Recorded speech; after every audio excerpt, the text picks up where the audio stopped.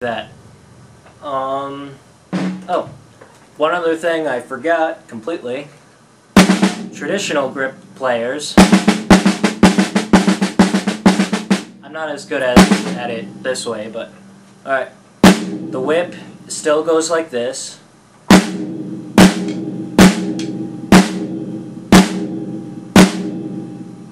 Only instead of, well, you go out and it kind of going around like that.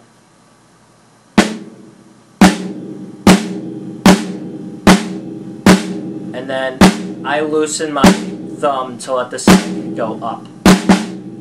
And just go for 2 bounces.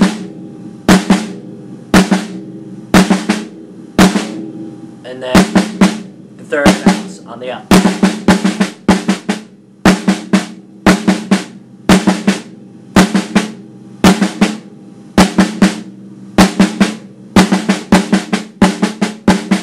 And then like the other one, you don't always go like this.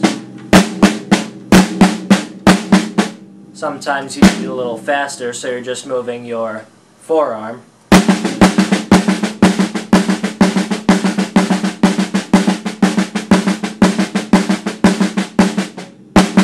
And notice, when I move just my forearm, it turns.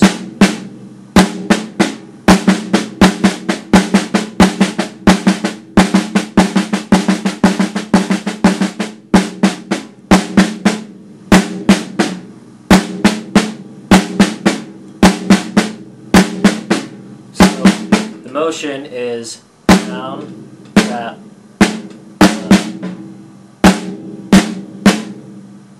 so your hand is moving this way the whole time, and that just starts over.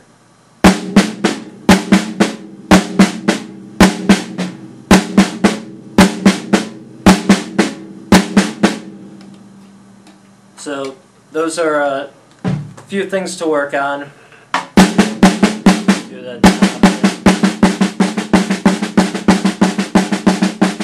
But for some reason, when I try to do that in my left hand, in this position, I always just end up doing open-close because it feels weird. So,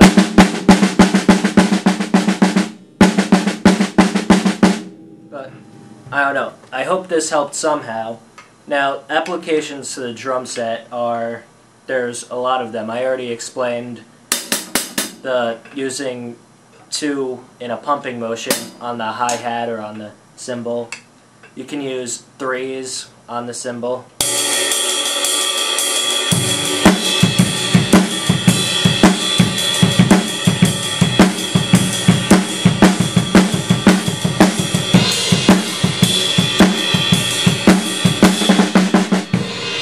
And then paradiddles on the drum set using the whip and rebound.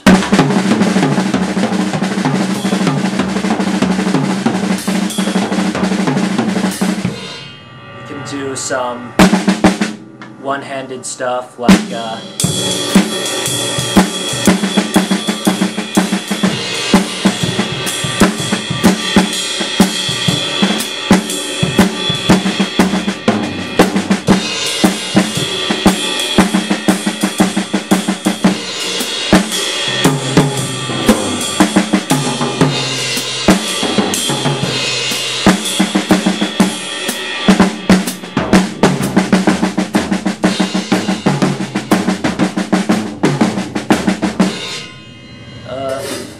it's hard to explain other ways I use it because I don't really think too much, it just kind of happens.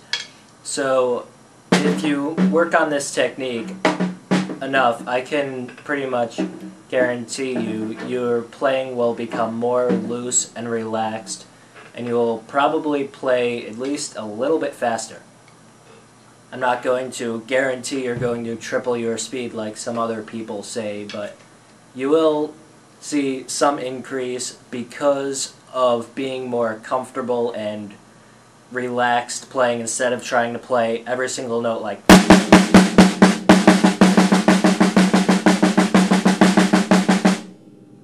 you will just be nice and, just relaxed.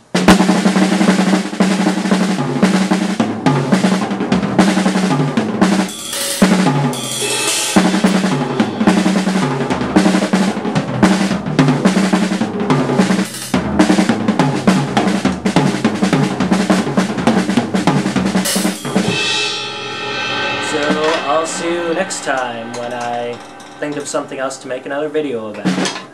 So keep drumming.